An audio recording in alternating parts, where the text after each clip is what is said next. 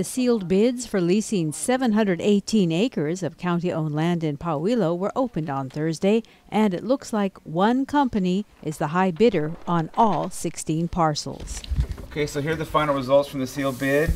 As a reminder, it doesn't necessarily mean this is the lessee. All Cool Fuel LLC won the rights to lease all the parcels, although it's unknown if the company will choose to do so. A stunned group of bidders, a mix of local farmers, ranchers, and business people, watched as the results of the bid openings were posted, only to see that every single bid on the 16 different parcels were doubled or tripled by All Cool Fuel's winning offers. So there's nothing open? At this point, they have the highest bid on all 16 parcels. Hawaii County Property Manager Ken Van Bergen explained. But we do have a winner. For one winner actually won all 16 lots. And I should clarify that it's not really a winner. He was the highest bid. So now the next step would be to go and contact that person and ask them, do they want to keep all their winning bids? While it's not known what the intentions of the company are in regards to the Hamakua lands, an August 2011 article from Pacific Business News says that All Cool Fuels wanted to build an ethanol plant on the Big Island.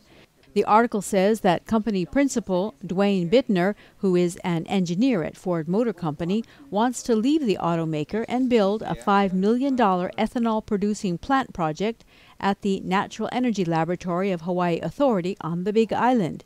Bittner told the publication that he eventually sees his plant producing anywhere from 500,000 to 2 million gallons of ethanol a year. At the time, he hadn't found land or a local feedstock provider to work with yet. We also found the minutes of a September 2011 Natural Energy Laboratory of Hawaii Authority board meeting in which members voted to approve in concept All Cool Fuels Biofuel and Renewable Co-Products Manufacturing Plant Project. Again, it was noted that no feedstock had been identified. The bid opening for the Pauilo land leases had been pushed back a few weeks from its original date in order to clarify the rules for bidders as far as placing multiple bids. One of the questions that came up during the process of this sealed bid was, well, what if I want to just have one lot, but I'm bidding on 10? And so the decision was made, well, okay, you go and do the highest bid on each of the parcels that you proposed on, but you'll have the option to pool any bid at the end. So let's say you won all 10, but you only wanted one, you have the option to pool the 9. So it's just kind of the way it played out, following the way the code's written and the way the reso is written. So now that we have the sealed bids opened, we will contact the highest bidder.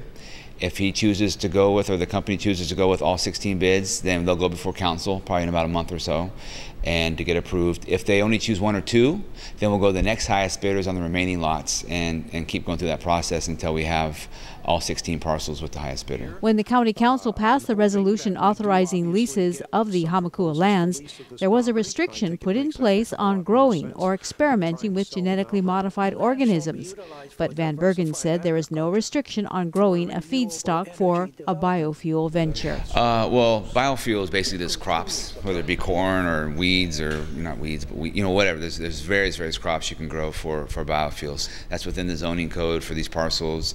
You can't put a plan on to refine them or anything, but you can definitely grow the crops. Hamakua Councilman Dominic Yagang was instrumental in opening up the lands for lease, fighting passionately against an initial plan by the administration to sell the lands, which were claimed by the county as part of a tax settlement with Hamakua Sugar Company.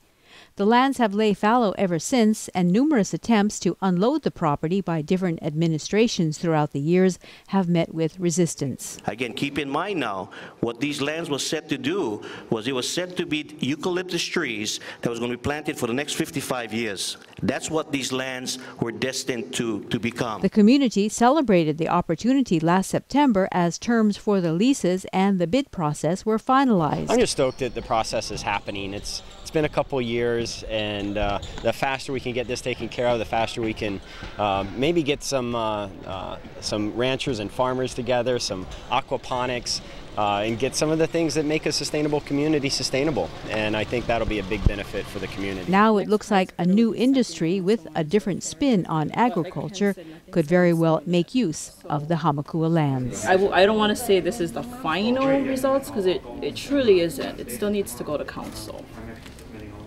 And we need to approach him and see if he still wants all 16. He might change his mind.